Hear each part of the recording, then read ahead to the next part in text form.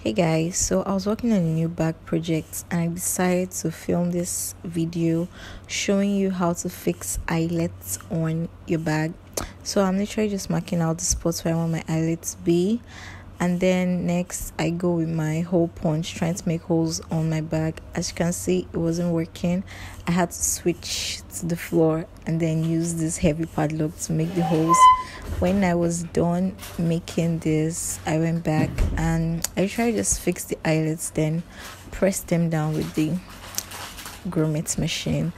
The bulk of the work is actually in making the holes and measuring it out. This is like the easy part, and then voila, I am done. And this is how it looks. I know you've seen like this kind of stuff on a bag before. You're probably wondering how it got there. This is how. What am I supposed to say next? Bye.